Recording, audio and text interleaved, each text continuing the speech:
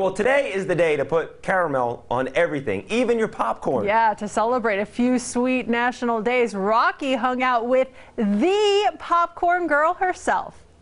Happy National Caramel Day, and tomorrow, Happy National Caramel Popcorn Day. So I figured we come to a place that you can celebrate both, and that is Popcorn Girl here in Vegas. You are born and raised here, and you are the popcorn queen.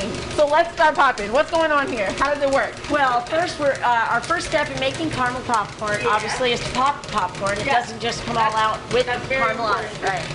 So here we got it. You'll see it. It's starting to. It's starting to. Yeah, it's starting to come out here. Whoa. So you're used to making popcorn in your microwave. This is the real deal. Yeah. Okay? So once it pours out here, then you mix it up here.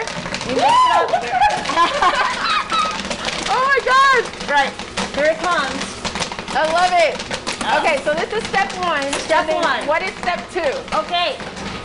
So step two is we pour the finished popcorn right in here, and it's cooked it now for 5 minutes, and now it's going to come out as that. Oh my gosh, have you ever seen fresh caramel popcorn right out of the, what do you call that thing? I don't want to call it a pot. It's a caramelizer. It's a caramelizer. Yeah.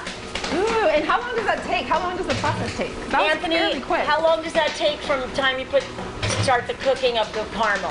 The whole process is an hour. An hour. You guys, this is a serious operation here. They're putting in some time and some work into your caramel popcorn. So now he's got to separate it or it'll stick together. Okay, and then you get those big caramel popcorn wads that I don't like. Yeah, you want each little kernel. Yeah. Yeah. Okay, I love it. Okay, so let's talk about the caramel itself, because that's what today is all about and what tomorrow is all about. What goes into the perfect caramel recipe? Well, it's going to be... I know we have the ingredients over here. Yes, it's going to be butter, brown sugar, some sugar, and some vanilla. Okay, okay. And this is, just... You can't fail. Yeah. Right? I know you can't fail with brown sugar and butter, right? Vanilla, right? Who doesn't want that? But this is unique to Popcorn Girl because sometimes you just use the standard just powdered caramel. Yes, right. But this is what separates you guys, right? That's right.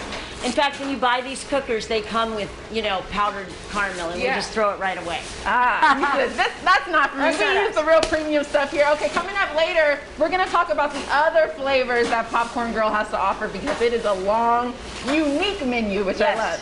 All right, so we'll stay tuned for that.